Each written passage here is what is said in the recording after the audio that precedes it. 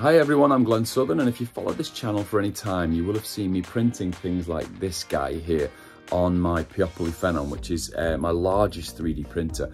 It's a Chinese brand, large format resin printer. Now, when you have these printers, they have a tray, and in the bottom of that tray is a clear plastic sheet called a FEP, and that's a Fluorinated Ethylene Propylene, which is a hard thing to say. Basically a clear sheet that the light shines through. We'll talk more about it in other videos, but basically sometimes that gets damaged and we have to change that. So this video is all about changing that FEP. And it's specifically for this machine, but you may want to have a look at it if you've got any of this kind of printer.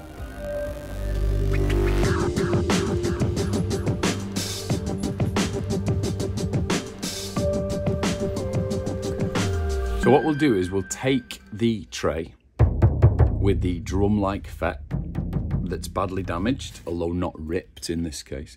And what we'll do is I'll show you how I replace it, and then we'll end up with something that looks exactly like this and sounds exactly like this, but is cleaner and without all of these scratches and damages on it. So you don't need many things at all. So you need a roll of this, which is a little bit dusty actually, mine, but this is a roll of FEP that I've had ready to use for this job.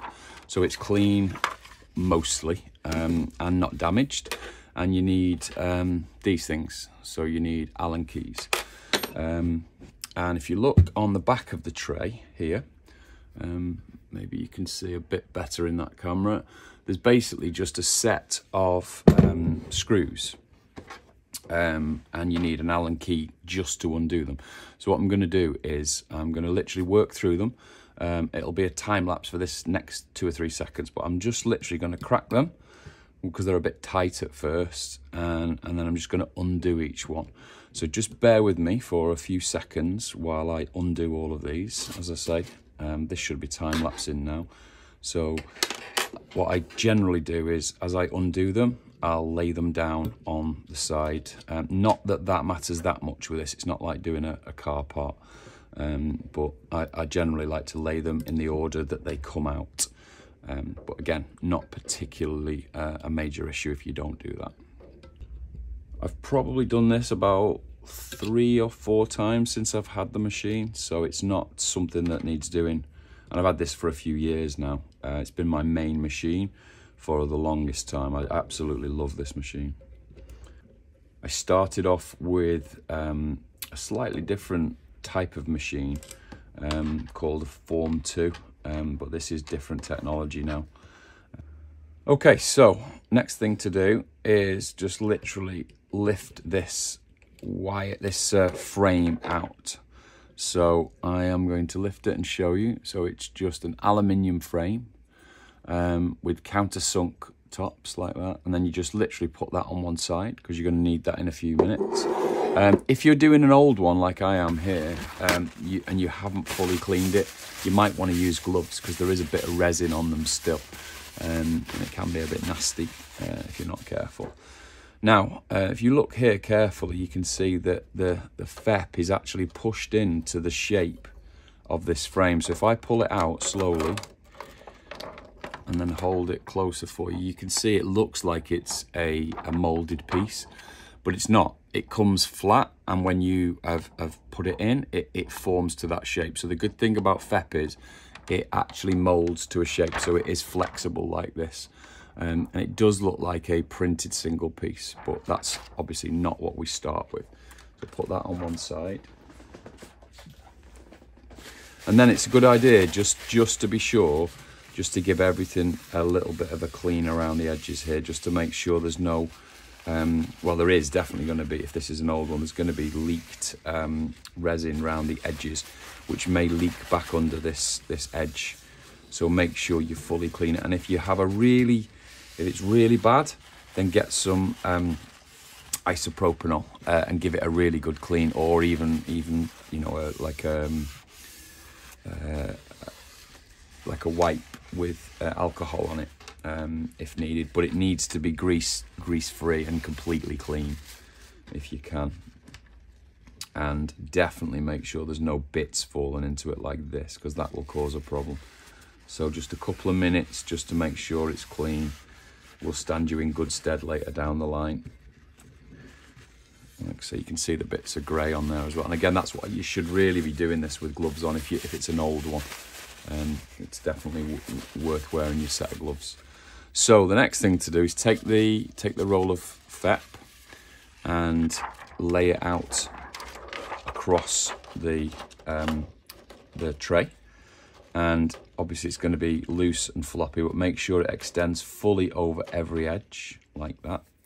And then what you want to do is just place the tray, the aluminium edge, and then pull it tight as you can. You can hear that there's a bit of tension there already, so that means you're well on the right track. And then what you've got to do is you've got to then start fastening the screws back in a very careful sequence, so that you don't have any kind of flexibility or have it loose at all in any of the edges. It has to be taut and it has to be drum-like, or this won't work. Because the idea is that it has to none of the resin has to stick to it, so it can't have any flexibility other than its the flexibility that's innate with the FEP. That sounds a bit complex, but it's not. It's just make it tight like a drum is what we're trying to do. So what you might want to do is at this point is just pick a few areas and just start working with them. So what I'm going to do is take a cocktail stick, and I'm literally going to say, right, I'm going to start in this corner here, and I'm just going to pop a hole down through it like that. And then for the very first one, I'm just going to pop one in like that. So I'm going to pop it in like so, and you'll see it go through like that. Takes a minute just to push it through. But then what you don't do is tighten it any more than that. It just has to bite, because we have to make sure that this is fully tight across all the corners. So what we're going to do is just do a couple of corners. So we'll do that one. And then we're going to pull it diagonally across here, tight, and then push that down, and then put another hole in it. Just make sure you feel that it's tight across those diagonal corners, nice and tight, and then pop a hole, pop your next screw in like so. And while you're holding it really firmly, then pop that in. Okay, so we've got it tight across these two corners here. So that's a good start. So it's getting tight, but it's nowhere near where we want it to be yet. So then we do the opposite two corners like this. So I'm going to pull this one tight. I'm going to pop a hole in it. Then pop the screw in, holding it tight all the time. And then tighten that down. But again, not super tight. You can see it pulling the corners here as you're tightening it. And it's super loose here and here, but we're already getting that drum feel. And now a really important one is this opposite corner here. So this one needs to really make it drum-like now. So I'm going to pop that one in. Make sure it's really, really tight when you do this one. Pop that in like so.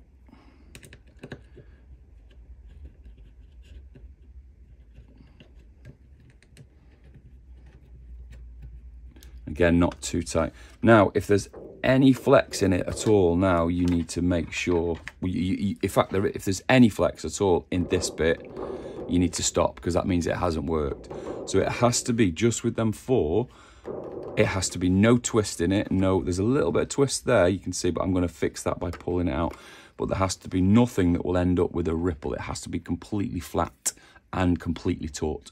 So we're in a good place already now, so it feels good already. So now I'm going to go left and right with it, or sorry, top and bottom.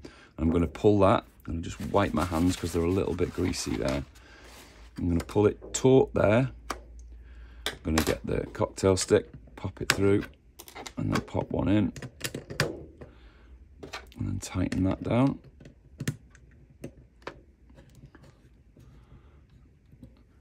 same on the opposite side again.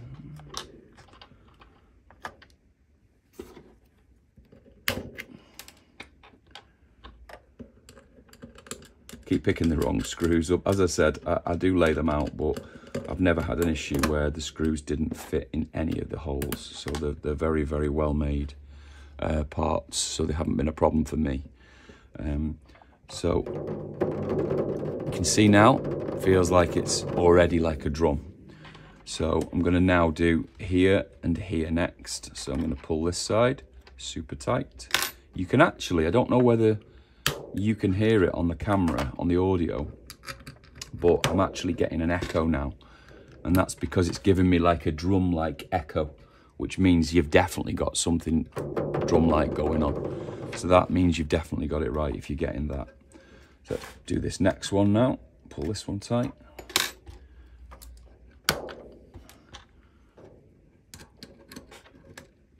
Super tight.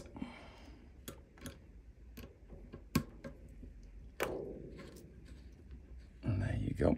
Now the very fact that you're pressing this down into this the countersunk edge means that it will all get tighter and stretched anyway. So if you've done it right to this point, it can only get better. If you're not right now, and if it doesn't feel like a drum now, it's not going to improve. So if you haven't got it tight now, stop, and you're going to need another one. So now what I'm going to do is I'm just going to keep working my way around. I'm going to do like one more in each side, which I'll just do while the camera's still running. So pull it tight, hole, pop it in.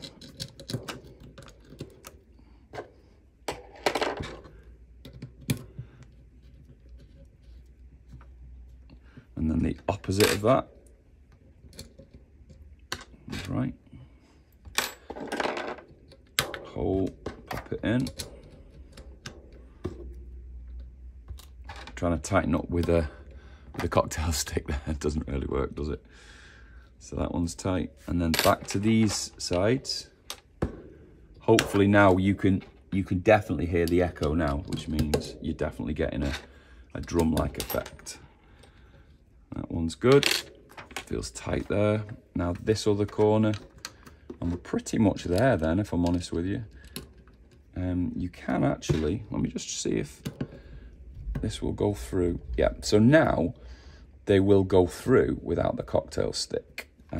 Because it's taut and there's no issues, you should be able to just pop it in and it'll go in like that. Just always be pulling when you're doing that initial one in, like so. And then double check it. Absolutely fine. So we'll start pulling and doing the final ones. Like so.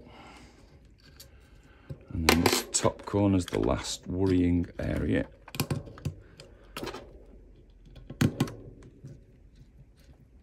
And that's that done.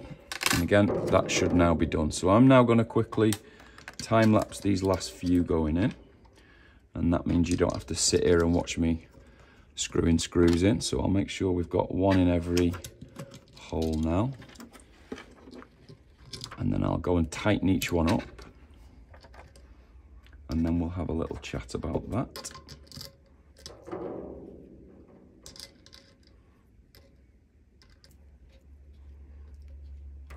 Okay, so they're all in now, and there's a screw in every one.